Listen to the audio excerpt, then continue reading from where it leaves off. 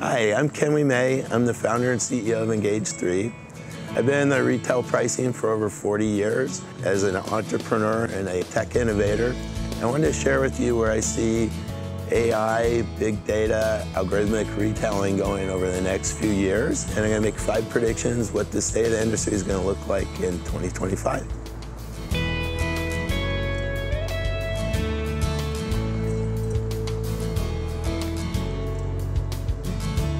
Prediction number 1, AI will emerge as your new shopper. AI is going to have price transparency, and it's going to evaluate every option. Price elasticities are going to go through the roof. Your old heuristic pricing rules are no longer going to work, and small pricing mistakes are going to have a huge cost. Retailers will begin to differentiate themselves like hedge funds with high-speed pricing models and proprietary market data. Prediction number 2. Pricing will be personal. Personalized discounts will first be used to fly under the radar in a price-transparent world where retailers can bring in customers without learning their competition.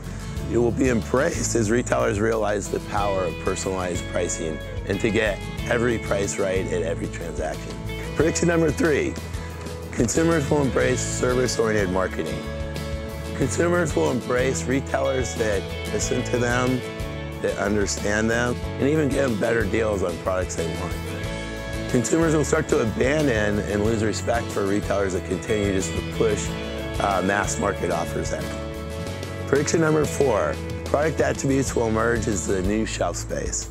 Consumers are already searching for key attributes as opposed to specific brands.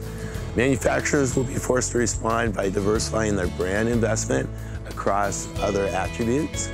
They'll start to compete for product attributes the way they compete for shelf space today.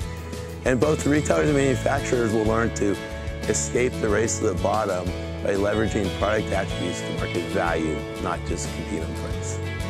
Number 5, 3D printing will emerge as a new threat to retailers. 3D printing will enable manufacturers to personalize products and distribute them electronically right into the consumer's home.